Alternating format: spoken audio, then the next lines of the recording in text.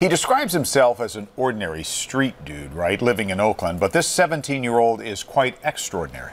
Akintunde Ahmad has been accepted to just about every single Ivy League school there is. It is, and he says with great pride, he is a product of Oakland Public Schools. This guy's a winner. ABC 7 News education reporter Leanne Melendez has his story.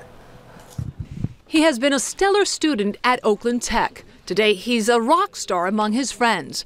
That's because Akintunde Ahmad has been offered a spot at some of the top universities. So it's Yale, Brown, Columbia.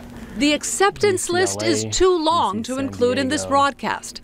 It was inside the classroom that Tunde began the path to success.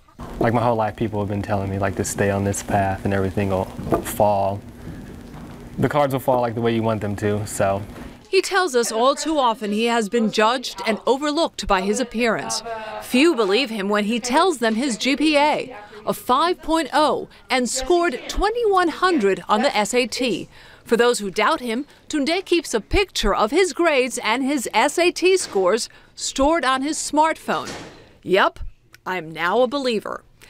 As an Oakland teen, he's witnessed several shootings and missed being a victim himself.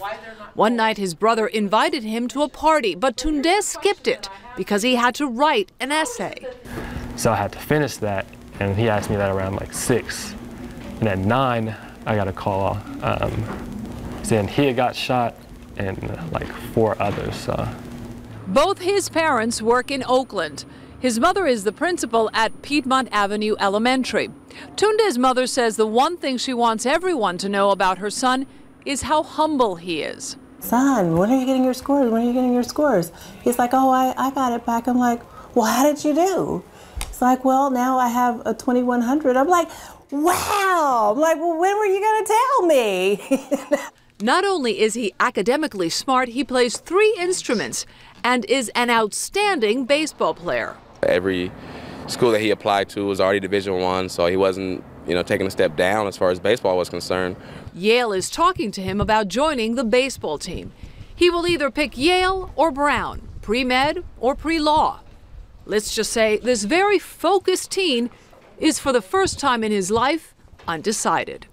In Oakland, Leanne Melendez, ABC 7 News.